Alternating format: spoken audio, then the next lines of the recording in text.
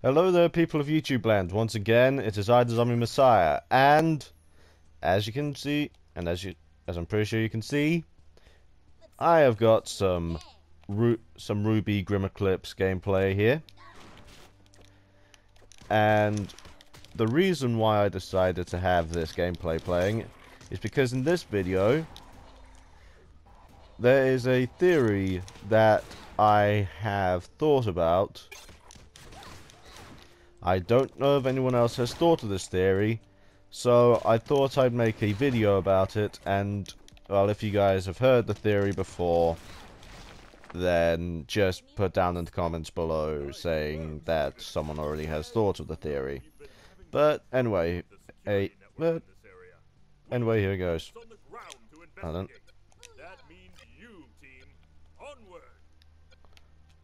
Just... There we go.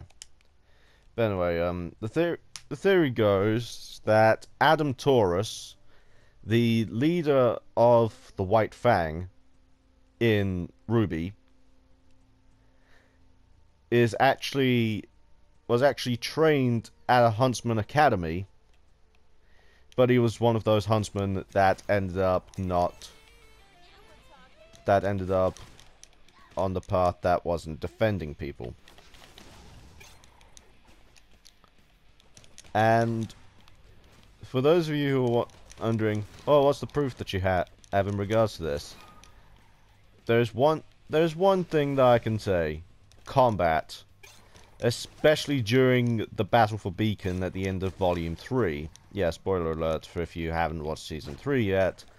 Basically, shit goes down.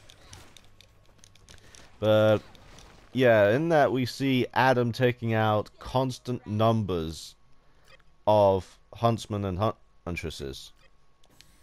Now that could just be put down to the fact that they're still trainee huntsmen, that they're still training as huntsmen, and so they're probably not going to be as good.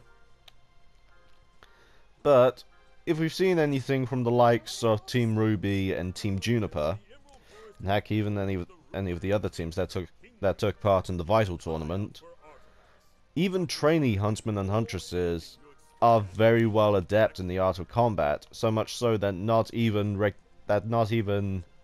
regular people, well, so much so that regular people can't even compare. So the idea that Adam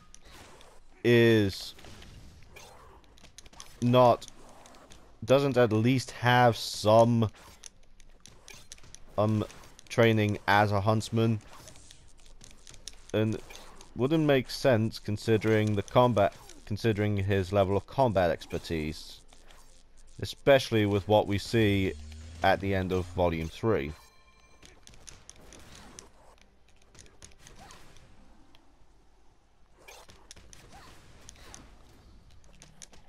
So basically, here's the way I see these things being revealed if it turns out that this theory is actually right. It's Yang and Blake team up to fight Adam again after encountering him somewhere. And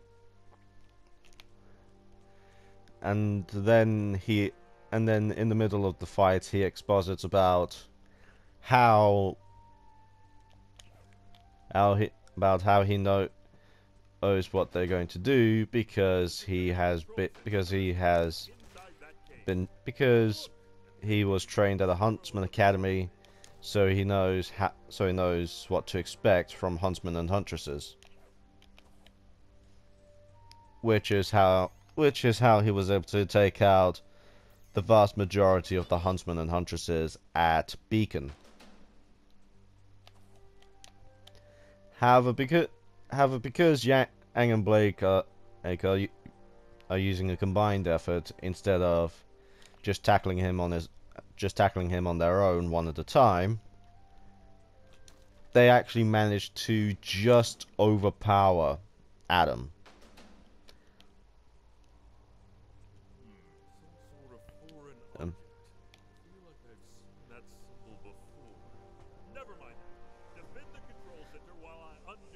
So yeah, that's kind of it really. Once again, I don't know if what I said is true or not, but I guess it's all down to Miles and Carey from Rooster Teeth to decide whether or not what I said could be a possibility. Although I'll actually be surprised if it is, and also I will be very happy if it turns out that Bumblebee is canon.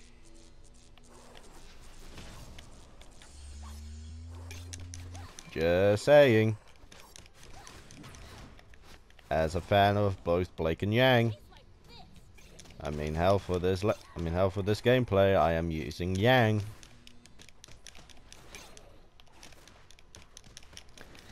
But yeah, that's basically all for the little theory that I have.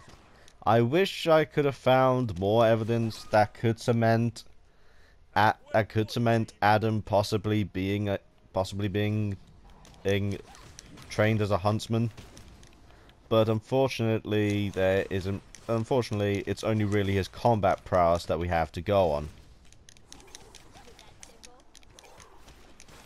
Although it will be a very shocking twist to find out that Adam was trained as a huntsman, but he just chose a different path.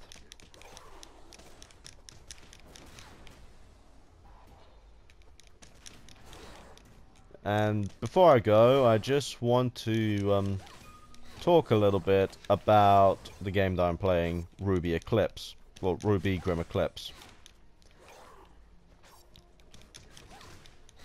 It's actually a lot of fun when you get into it. It is primarily multiplayer focused, although you can get away with just playing single player. Unfortunately, there is no local co-op, so you can't have a friend and sitting next to you and playing the game alongside you. But hey, it's still good if you manage to find people online to play with, especially since matchmaking now is actually very well done. However, I will admit, when I first played this game back when it came out, I had it on the Xbox One. There was a bug in place where every time when you left the game, it would reset your progress. It would reset your progress a bit far back. Unfortunately for me, it was mostly to the third level of the game, or the third level of the campaign, with any characters that have gone over level 4 being reset to level 4. So I had to get in the time I was playing in RWBY Grim Eclipse on the Xbox One up until they patched out that bug, I had gotten Yang Xiaolong to level 10 twice. All because of that bug. But luckily, they seem to have patched it since then.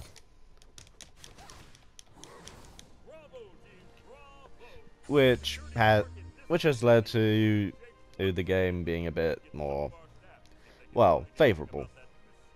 But anyway, that's going to do it for this video. If you guys liked what you saw, then please be sure to leave a like, comment, and don't forget to subscribe to the channel. It helps out a lot more than you think. This has been the Zombie Messiah, signing out. Have a good one.